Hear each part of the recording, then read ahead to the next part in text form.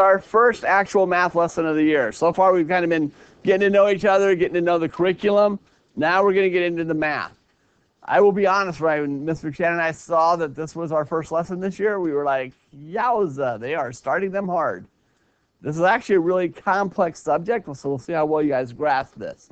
And that being said, again, I love the way our new math module is breaking these down because it's giving us a lot of this vocabulary up front. So our key terms today, numeric expression, equation, and the distributive property of multiplication over addition. So we're actually only looking at one of the distributive properties, specifically with addition today. So that's going to make it a little different. Yes, sir? There's actually way more than that was explained on the back. Right, but the back wasn't your homework. That was just extra for you.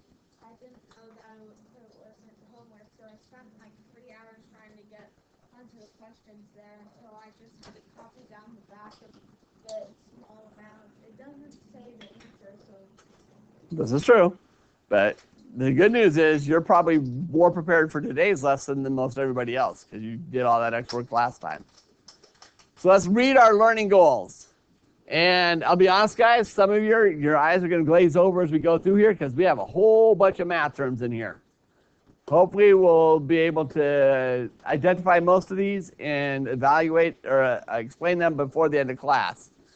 So here's what we're trying to do today. Our learning goals: write, read, and evaluate equivalent numeric expressions. That's a whole bunch in one sentence. Who can give that to me in plain English? Write, read, and evaluate equivalent numeric expressions. Liam?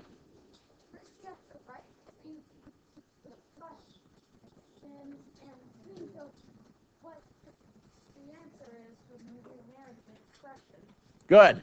So evaluate is finding the answer. Writing and reading, you should be able to understand. Write, I have to be able to write it out. Read, I have to be able to verbalize what it is that I've written. Evaluating is saying I solve it. Equivalent numeric expressions means ones that are the same or equal. Okay, identify the adjacent side lengths of a rectangle as factors of the area value. So in other words, we're actually going back to stuff you guys hopefully learned before and using the area formula. Does anybody know how to find the area of a rectangle? Yes. Callie? How do you find the area? Length times width. I just multiply those two side lengths. Okay, the next one. Identify parts of an expression, such as the product and the factors. Next one, write equivalent numeric expressions for the area of a rectangle by decomposing one side length into the sum of two or more numbers. So basically saying we're going to break a side length into at least two, but you can do more numbers. And then apply the distributive property to rewrite the product of two factors. And what they've done here is they've basically written the learning goals as we're going to see them through the lesson. So while I expected to see a lot of glassy eyes, which I kind of am right now, it's okay. That's just the math speak for what we're doing. Now let's actually get into it, and you'll see that this actually is not as difficult as it may have sounded up front. Yes, ma'am.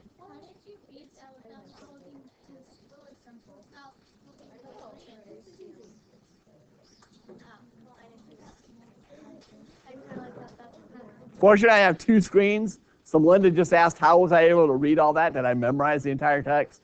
I didn't memorize it, guys. I look at the screen back here while I'm reading. So it looks like I'm looking at you, but I was actually reading. That's good, though, because it shows I wasn't looking at it that much. Okay, our first part. I want you to calculate the area of each rectangle. Callie told us how to do it already for numbers 1 and 2. Should only take you guys about 1 minute. Go. We're on page 3. You guys should have been on page 3 to read along with me as we were going.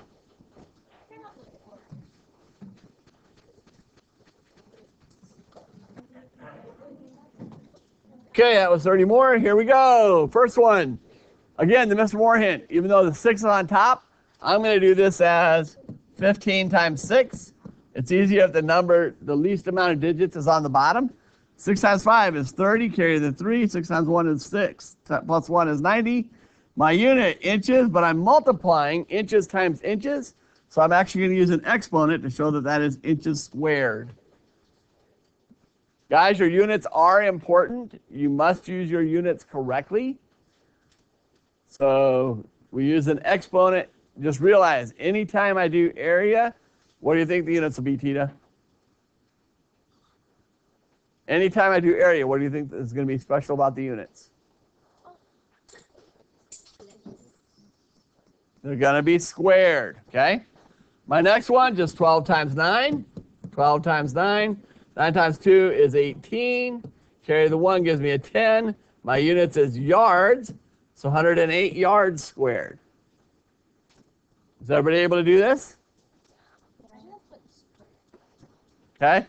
Does everybody understand why the units are squared? Anybody not understand why? Thank you for being honest, Leanne. So if I actually looked at this, this is 15 inches times 6 inches, correct? So when I did the numbers, I multiplied them out, but I also have to multiply my units. So inches times inches, I rewrite as inches to the second power. Technically, I could have written that as inches, but we normally just say inches squared. Okay? So I'm multiplying two parts, multiplying the numbers and the units. Maverick?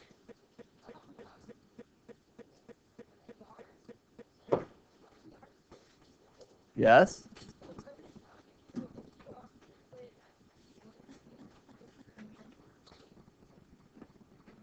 Would it have been what?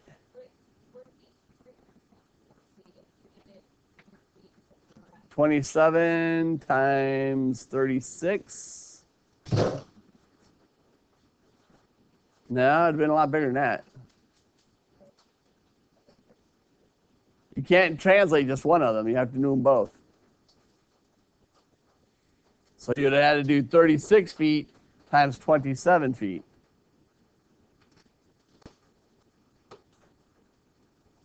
If you already have units that are the same, there's no need to do any kind of transformation on those unless they specifically say that. If one of them wasn't the same, then you would need to switch one of the units because I can only multiply the same units. Billy?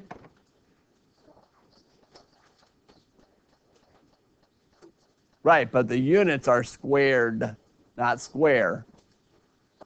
Okay? Okay, let's turn the page. Let's break it down to build it up. Go to page 4. Callie is installing a rectangular walkway up to her house. The width of the hallway is 5 feet, and the length is 27 feet. See, guys, what I'm doing? This is called marking your text. I highly recommend you get used to doing it. So I'm giving you an example. Please follow along in your notebook, in your math books. She needs to calculate the area of the walkway to determine the amount of materials needed to build it. So here's what we need to do. There's our task. So this is what I would box. So I need to calculate the area. So number 1, mark and label. 2 different ways you can divide an area model to determine the area of the walkway. So basically, I've given you 2 models. Break them up so that they are different, but that they will still be equivalent to 5 and 27. I'll give you guys 2 minutes. Go.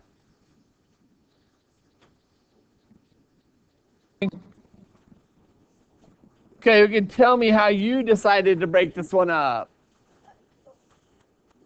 What do you got? Is it 2 different ways, or I did? I just want one of them. 27 times 5. Nope, that's not a split. Oh, label. Show me the other way. Wait, label like 27 and 5? No, you're supposed to mark and label 2 different ways I can divide the area up. Oh, okay, that makes more sense. Okay? Did anybody else have a way you did it? Seriously, an entire room and none of you were able to do this problem. What? I made a square, so that Leah? 135 feet square. No, I don't want the answer. How did you break it up? Liam? 3 times 27 and 2 times 27. Oh, interesting. Okay. So you broke this side into 2 feet and 3 feet, with this one being 27 feet. Okay? So he broke it that way. Anybody else do a different way? William?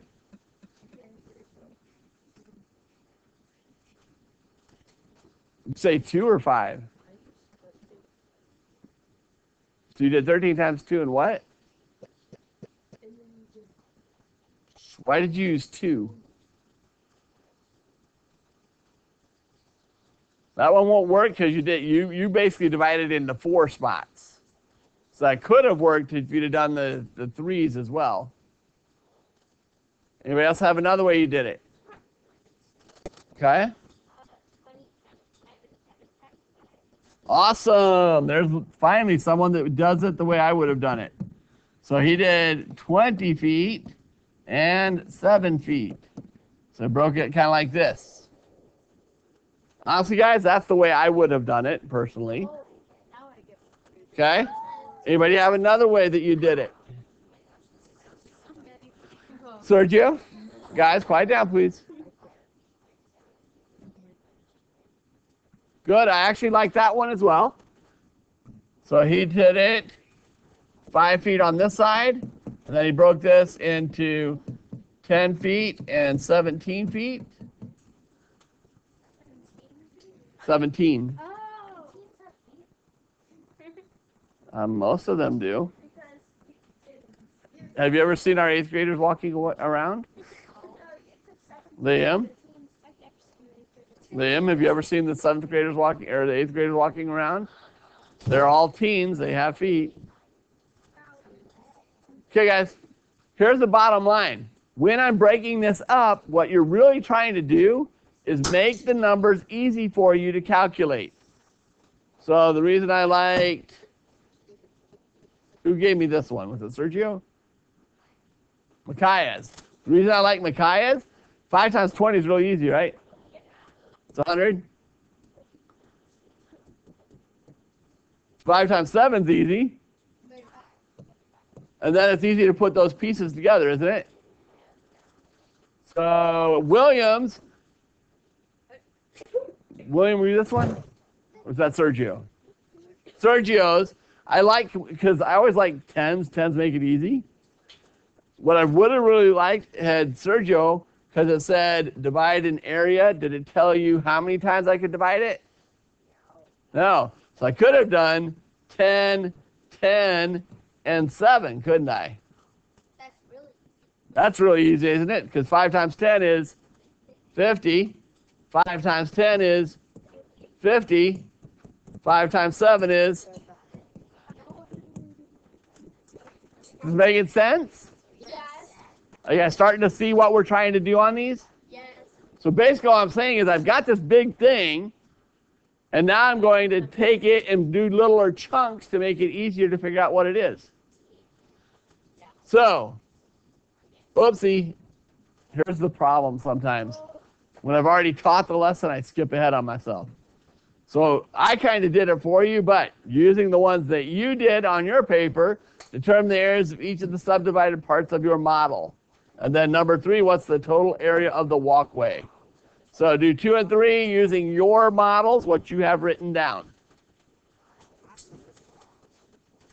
If you don't have any written down, now's your chance. I'll be honest, guys, not super happy about what I'm seeing. A lot of you are focusing way too much on talking and not working. I don't mind the talking, but if you guys aren't working, we're going to stop the talking. You're going to do all individual work in here. Okay? Not good. I really want you guys working together, but you've got to actually work. Okay. I kind of jumped to the gun, so I showed you how to find the individual areas and label them. So determining the areas of your subdivided parts, what was the total surface of the area of the walkway? Regardless of how you did it, your answer always came out to be 135 feet squared. Unless you made a math error. Okay? However, your work on number 2 is completely dependent on how you decided to divide the walkway up. Okay, connecting the area model to the distributed property. Here's where your highlighters and colored pencils come in. And one of the things I love about our new textbook, they actually give you all of the definitions right in our text as we're talking about it in the lesson. So here's your chance to highlight the definitions to make sure that you have them moving forward. So if you don't have a highlighter out, pull it out right now. because we're going to highlight our definitions. The numeric expression of 5 times 27 represents the area of the walkway from the getting started. A numeric expression is a mathematical phrase that contains numbers and operations. Please highlight that in your math notebook. So you guys get to actually write in your math books. This is one of those I would be writing down and highlighting. The equation 5 times 27 equals 135 shows, guys, please stop talking when I'm talking. Austin, we're having major issues with that. Please stop now. The equation 5 times 27 equals 135 shows that the expression 5 times 27 is equal to the expression 135. Remember, the only difference between an expression and an equation is this little equal sign right there. What that equal sign is, that shows an equation showing this expression 5 times 27 is the same as this one, 135. An equation is a mathematical sentence that uses an equal sign to show that two expressions are the same as one another. So whenever I see an equation, it's telling me those two sides are going to come to the same value. Habits of the mind. What have we been doing? Looking for and making use of structure. Using that idea of these rectangles, these boxes that I can break into pieces. Look for and express regularity and repeated reasoning. Whenever I have a rectangle, to find the area, I'm always multiplying one side times the top. Regardless of how I break that top up, that just shows me what I'm doing. Think about what are the other ways you could take apart one of the factors and write a corresponding equation. Could I only do one of the numbers? I actually love the fact that there were some in here who broke apart the 5 and made it a 2 and 3. Doesn't matter which one I break apart, I can do either one. So reflect really quickly on the different ways you can rewrite the products of 5 and 27.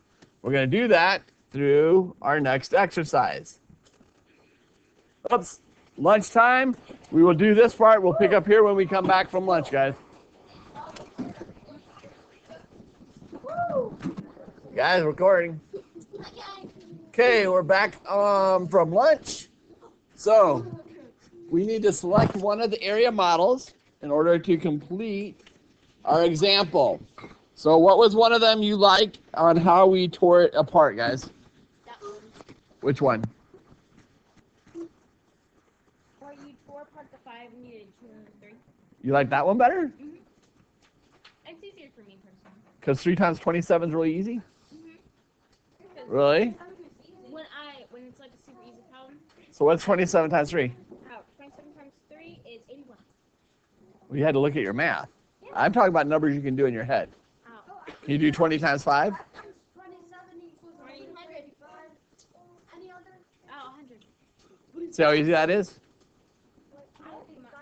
So again, guys, we could do the 2 and the 3. I prefer to do the 20 and the 7.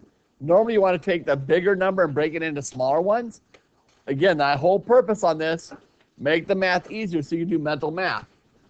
And they actually made it so I can't take apart the 5 in their example because they used the 5, so I can't break that one apart, 2 and 3. So 27 we can break into 20 plus 7. So I can now rewrite this as 5 times 20 plus 5 times 7.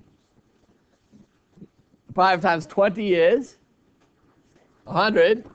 5 times 7 is, so my answer is, and what was our units? What? Yard, wasn't it yards? Feet squared? Okay. So the total area is 135 feet squared. Guys, congratulations. You just used the distributive property. That's all that is.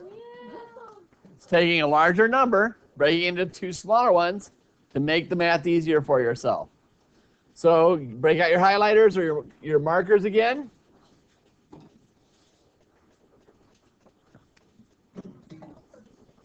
The distributive property of multiplication over addition states that for any numbers a, b, and c, the equation a times the quantity of b plus c equals a times b plus a plus c. Just highlighted it. Yes, Jet. Remember, you never have to ask, just go over. We're going for the distributive property. Okay, so explain the distributive property using the area model shown. Liam?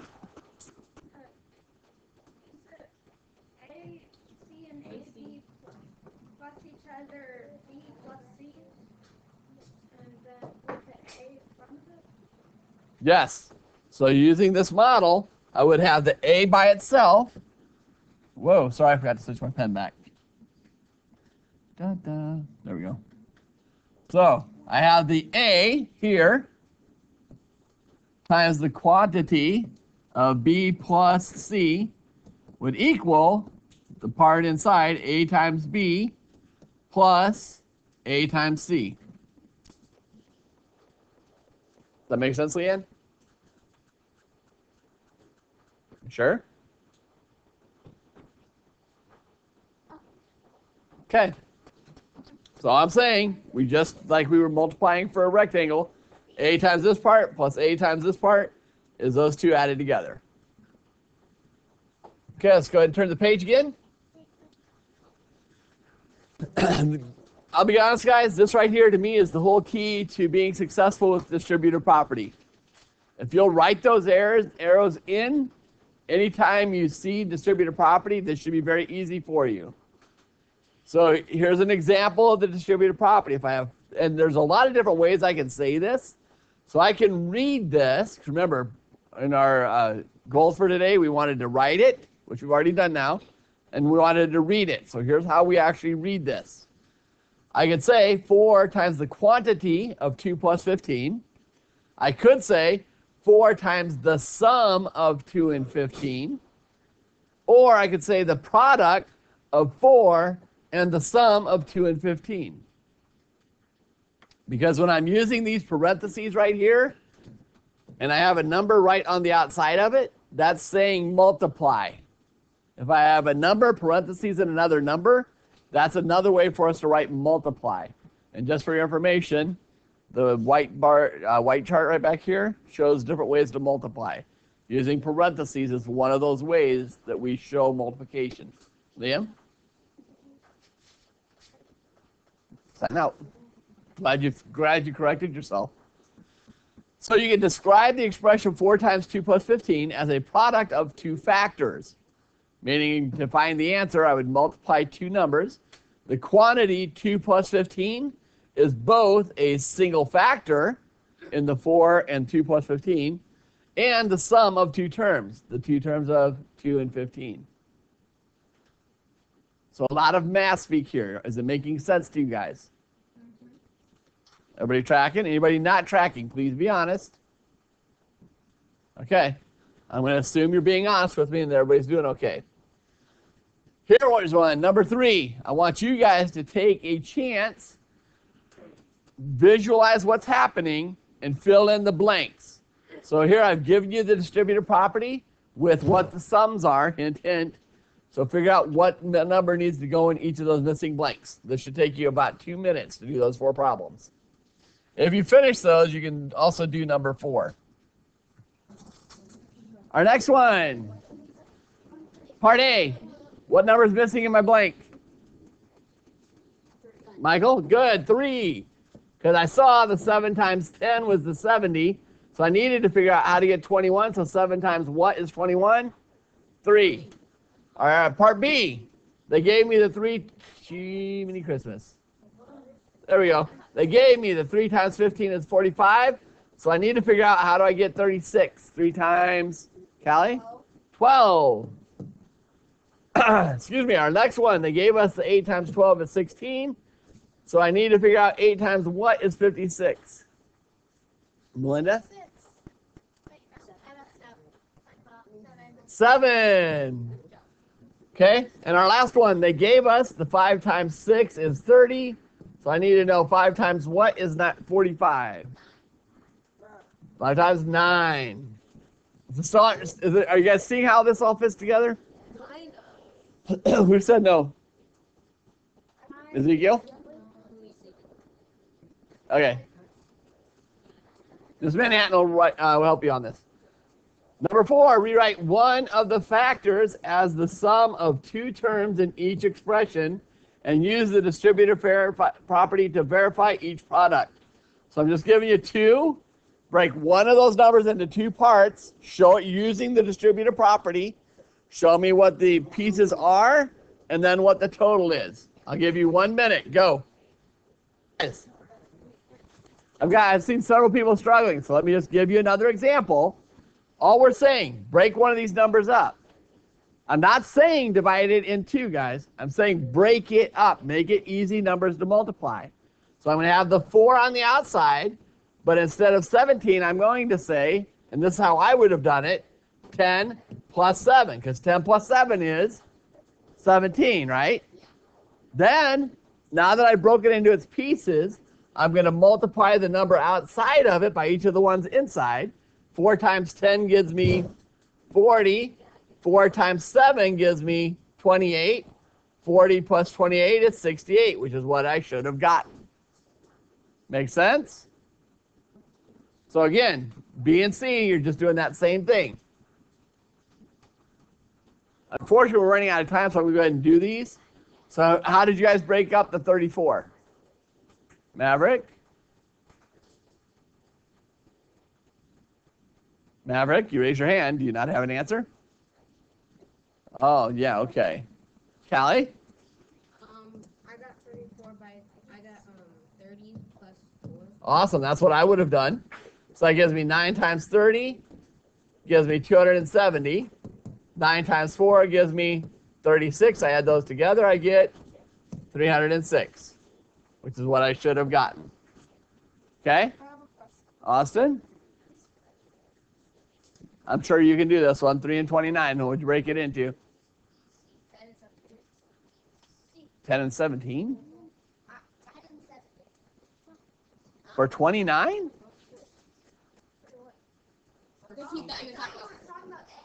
No, I pointed to C right here, the one that we're working on. That's what I would have done. So 3 times 20 plus 9.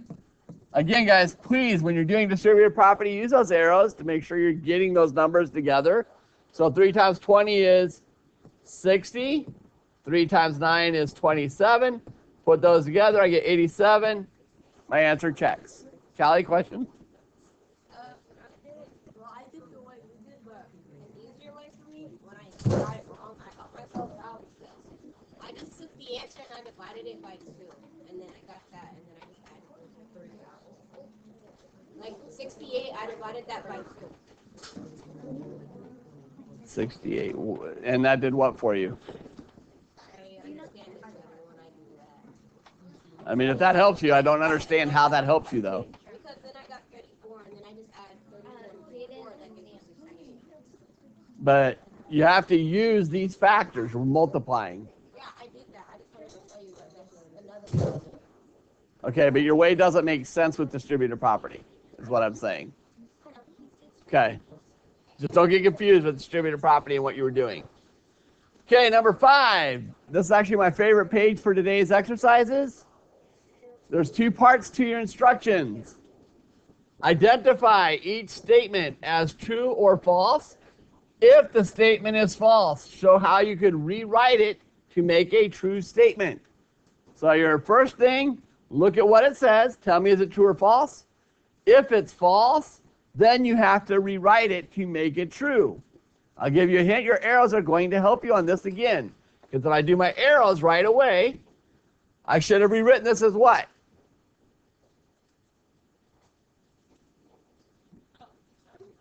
How should I have rewritten this as addition now?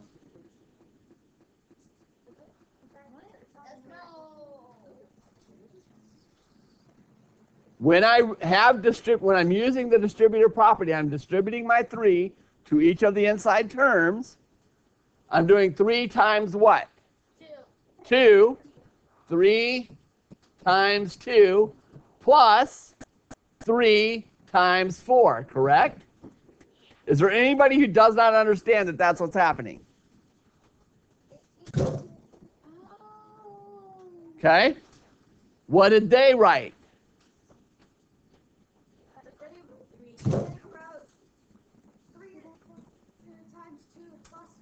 So is that true or false? False. So this is false. So this actually is how I should have rewritten it. So my suggestion to you, just do the distributive property first, see if what they wrote matches. Because if it didn't, you've already redone it correctly. So you've already done the true part. If it matches, then you know to circle true. It doesn't matter that you already wrote it. Unfortunately, you've only got 3 minutes to do this because we have to go over homework. So finish off this page in the next 3 minutes. Start this. This dot right here, that is a way of writing multiplication, guys, if you didn't know that. So that dot means multiply. Listen up. Unfortunately, we are out of time, so I'm not gonna cover those. Hope you were able to get them right. We didn't get to do that problem, but let's look at our homework. Everybody go to page 9. You should go ahead and tear this page out if you have not already. Please listen. Listen. 2 parts on your journal. Explain the distributive property in terms composing, decomposing numbers. So give us a journal entry. Your practice. You have 3 practice problems. Divide each rectangle into 2 or 3 smaller pieces. In other words, take the larger number on top, break it into smaller pieces that are going to make it easier. Do that for 1, 2, and 3. Go to page 10.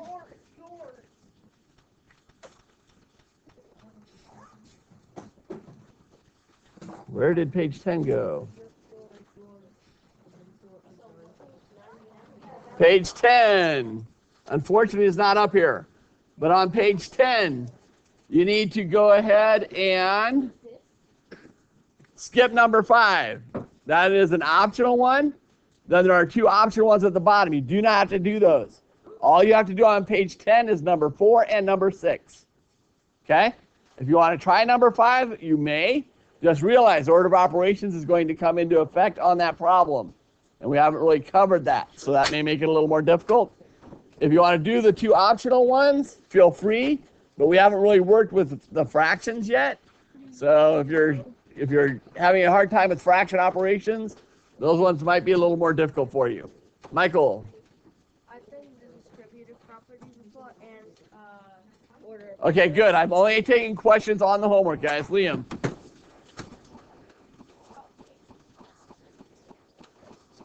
Don't pull out page 7. Just work on 9 and 10, guys.